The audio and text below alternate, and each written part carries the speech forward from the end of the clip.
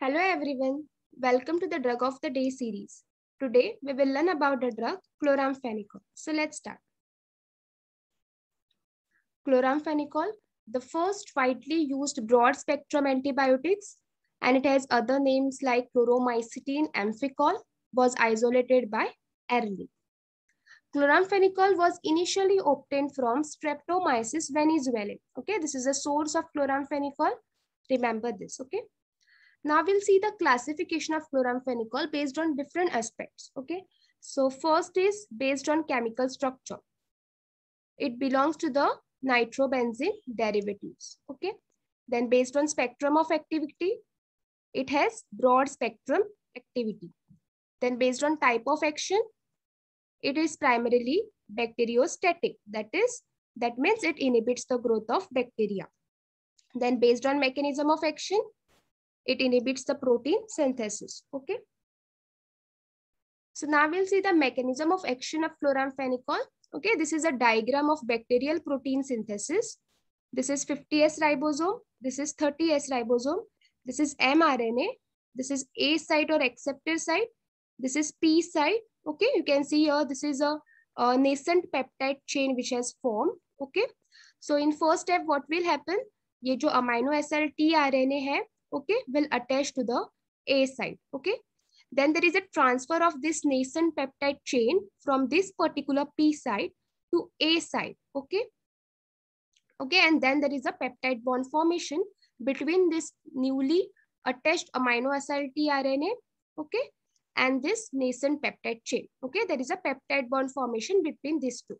And in the last, there is a translocation step. That is, from this particular A site, it will get transferred or translocate on this P site, okay? So what is the mechanism of action of chloramphenicol? It inhibits the protein synthesis by interfering the transfer of the elongating peptide chain from P site to the newly attached amino acid tRNA at the ribosome mRNA complex, okay? It actually interferes with this particular step, okay? The transfer of this nascent peptide chain from this P site to this newly attached amino acid tRNA, okay? Then it specifically binds or attaches to 50S ribosome near the acceptor A site and prevents the peptide bond formation between the newly attached amino acid and the nascent peptide chain without interfering the amino acid tRNA attachment to the 30S ribosome, okay? So this particular step which is there, peptide bond formation, okay? This is also interfered by the chloramphenicol. The peptide bond formation between newly attached amino acid tRNA and this nascent peptide chain which has formed. Okay. So what chloramphenicol does? First, it interferes or inhibits the transfer of the elongating peptide chain from this P site to A site. Okay. And it also inhibits the peptide bond formation between these two. Okay. Then at high doses, it can inhibit the mammalian mitochondrial protein synthesis as well. Now we'll see the structure of chloramphenicol. So this is the structure of chloramphenicol. Okay, this is the IUPAC name. That is 2,2-dichloro. Okay, dichloro means 2 chlorine groups are there. And 1R, 2R. Okay, we'll number this carbons as 1, this carbon as 2, this carbon as 3. Okay, so these we can see here, these are the 2 stereo centers or 2 chiral carbons, okay, because they are attached to 4 different groups. So that is 1R, it has a configuration R, okay, so 1R, 2R, okay, both of the carbons have configuration as R. Then 1,3 dihydroxy, okay, this one carbon, this is third carbon. So both have hydroxy group. So dihydroxy group 1, okay, so to the carbon 1, the phenyl group is attached, okay. It is not just phenyl, it is nitrophenyl, okay. There is a nitro group at 4th position, okay. Then propan 2L, that is propan means this 3 carbon, okay. And again at 2nd position, there is a acetamide group, okay. So this is the IUPAC name of this chloramphenicol. Now we'll see each group. This particular highlighted one is called as P-nitrophenyl or para-nitrophenyl, okay. Then this particular group is 1,3 propanediol, okay, propanediol. Then this particular highlighted one is dichloroacetamide, okay. This first one is paranitrophenyl. This particular group is 1,3 propanediol, and this particular group is dichloroacetamide. With two asymmetric centers, okay, that is this 1 and 2 carbons, it is one of the 4 diastereomers, okay. Out of 4 diastereomers, we have active one, that is 1R, 2R, okay, which is significantly active, okay. 1R, 2R is significantly active. Now we'll see the structure activity relationship. So this is the structure of chloramphenicol. So replacement of this nitro group by other electron withdrawing group, okay, this particular nitro group which is there, okay, so replacement of this particular nitro group with any other electron withdrawing group gives active compound, okay. If it is CH3SO2, that is thiamphenicol. If it is CH3CO, then it is cytophenicol, okay. These are the other 2 drugs. Then replacement of nitro group by other substituents such as NH2, NHR, OH, CN, okay, results in loss of activity. Then shifting of nitro group from the para position, okay, since this particular nitro group is in para position, so shifting of this particular nitro group from para position will lead to loss of activity, okay. Then this particular dichloro group.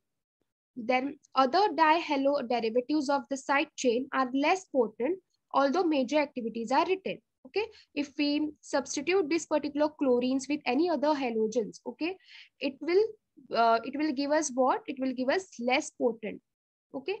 But although the activities will be retained, okay, major activities will be retained. Then we have this phenyl group. Replacement of phenyl group by other aromatic systems or cyclic systems. Example, cyclohexyl, furyl, naphthyl, pyridyl, or thionenyl will result in loss of activity. Then this propanediol group. The propanediol moiety should be in D, okay, thrioisomer. Other isomers are inactive, okay. This D thrioisomer is active one. Then replacement of OH, that is hydroxyl groups, and extension or suppression of terminal CH2OH group, okay, this one abolishes the activity, okay. Now we'll see the prodrugs of chloramphenicol, okay. So the chloramphenicol prodrugs are this chloramphenicol hemisuccinate, okay, and chloramphenicol palmitate, okay. So chlorampphenicol's poor water solubility is largely overcome by the conversion to the C3 hemisuccinyl ester, which forms water-soluble sodium salt, okay.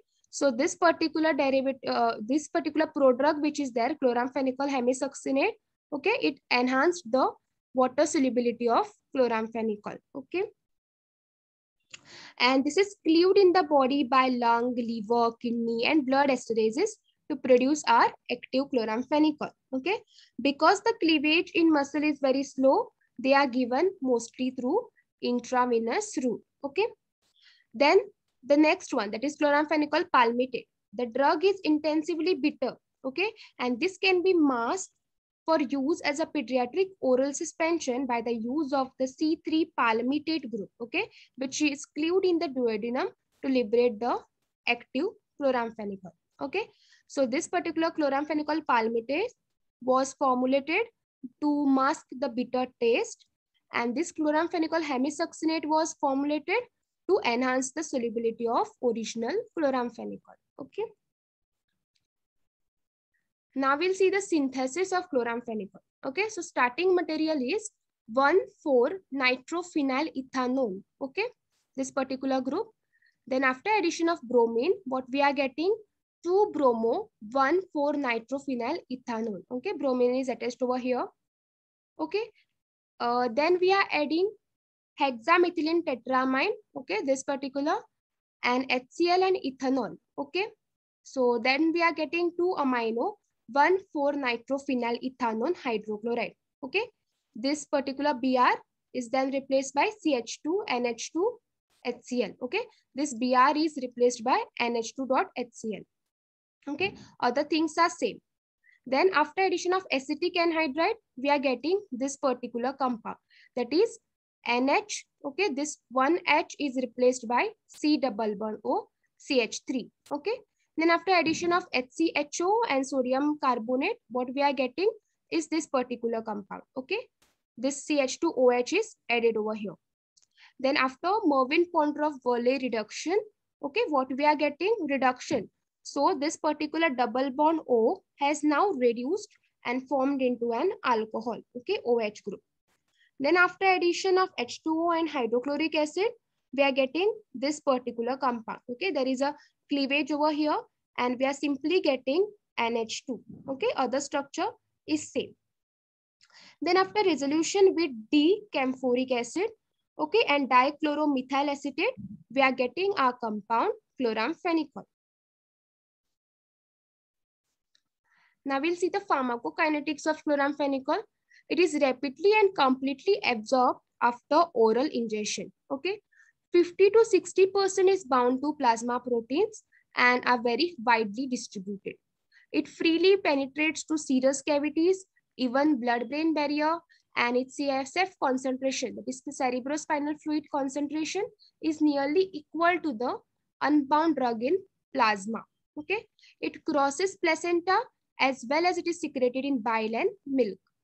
Plasma T-half is around 3 to 5 hours in adults. Okay, then metabolism. It is mainly excreted in the urine in the form of its metabolites, which are C3C1 glucuronide conjugates. Okay, phase 2 metabolism. And to a lesser extent, it's deamidation or deamidation product and the product of dehalogenation and reduction. Okay, in most of the cases, it is glucuronide. Okay, and to a lesser extent, it can be deamidation product or the product of dehalogenation and reduction. The metabolites are usually inactive. Then in cirrhotics and neonates, okay, who have low conjugating ability, require low doses of chloramphenicol, okay, and hence this particular chloramphenicol is contraindicated in neonates and cirrhotics patients, okay. Then resistance, okay, so highly chloramphenicol resistant, that is S. typhi, okay, Salmonella typhi has emerged due to the transfer of R factor by conjugation. The resistance among the gram-negative bacteria is generally due to the acquisition of R plasmid, which encoded for an acetyl transferase enzyme, okay, which inactivates the chloramphenicol. So these are the mechanisms by which the bacteria has derived the resistance against this chloramphenicol, okay. Then also there is decreased permeability into the resistant bacterial cells, okay. Because why? Because chloramphenicol appears to enter the bacterial cell by both passive diffusion as well as facilitated transport, okay. So this particular resistant bacteria has now decreased the permeability of this chloramphenicol, okay. And also lowered the affinity of for the bacterial ribosome for the chloramphenicol, okay, are the other mechanisms of resistance, okay. It has also lowered the affinity of bacterial ribosome, okay. Then adverse effects. First one is bone marrow depression, okay. It why bone first side effect or the first adverse effect is bone marrow depression, okay. It mostly lowers the levels of red blood cells, then white blood cells, platelets, okay. All types of like thrombocytopenia occurs, okay. So there is a depression of this bone marrow, okay. That's why the red blood cells are having a low count, okay. Then white blood cells are having low count, platelets are having low count, okay. Then hypersensitivity reactions like rashes, then there is different hypersensitivity reactions like fever, then angioedema occurs. Then irritative effect like nausea, vomiting, okay, and super infections are also there. Then we'll see the gray baby syndrome. So it occurred when high doses around 100 mg per kg were given prophylactically to neonates, especially premature ones, okay. Then why it occurred? because of the inability of the newborn to adequately metabolize and excrete the chloramphenicol. Then chloramphenicol inhibits the electron transport and hence mitochondrial respiration, which leads to decrease in oxygen supply. Okay, what it does, chloramphenicol started to inhibit this particular electron transport. Okay, hence also the mitochondrial respiration, which further led to the decrease in oxygen supply. Okay, and further led to the cyanosis. Symptoms: the baby stopped feeding, then abdomen distension, then irregular respiration, vomiting, cardiac irregularities, reduced body temperature, then blood lactic acid raised, okay, gray discoloration of the skin, okay, that is the cyanosis, it is bluish grayish discoloration of the skin occurred, okay, and finally the death. So this was the gray baby syndrome. Hence, it is avoided in premature babies or neonates, okay. Then we'll see the interactions. Chloramphenicol inhibits the metabolism of warfarin, cyclophosphamide, phenytoin, okay? And phenobarbital, phenytoin, rifampin enhance the chloramphenicol metabolism by enzyme induction. Uses: pyogenic meningitis, anaerobic infections, then intraocular infections, as a second drug of choice to tetracycline for brucellosis and rickettsial infections, and to erythromycin for whooping cough, then topically for conjunctivitis and external ear infection. Preparations, okay, these are the preparations of chloramphenicol. Chloramphenicol and benzocaine ear drops, okay, chloromycetin ear drops by Pfizer, then enteromycetin, okay, that is by Days Medical, and this paraxine by Abbott. So we have few MCQs to solve. So before that, if you want more such videos, you can subscribe to our channel, Dharmesh Mehta GPAT. You can press the bell icon and you will be notified every time a video is posted. We also have free WhatsApp group where we post daily 5 MCQs. Okay, so if you want to join the group or if you want to join our classes, you can just contact on this number. You can mention your name, your college name, and we'll do the needful. Okay, so now let's start with the MCQ part. Chloramphenicol acts through action on, okay, 50S ribosome, 30S ribosome, nucleus, mitochondria. So we have already seen this particular thing, right? We have seen the mechanism of action of chloramphenicol. It acts through 50S ribosome, right? Then next one, red cell aplasia can be caused by aminoglycoside, chloramphenicol, penicillins, and ciprofloxacin. So just now we had seen the adverse effect of chloramphenicol, okay? And there was a bone marrow depression, right? So it falls in same line with red cell aplasia, okay? So the correct answer over here will be chloramphenicol, okay? That's it for today. Thank you.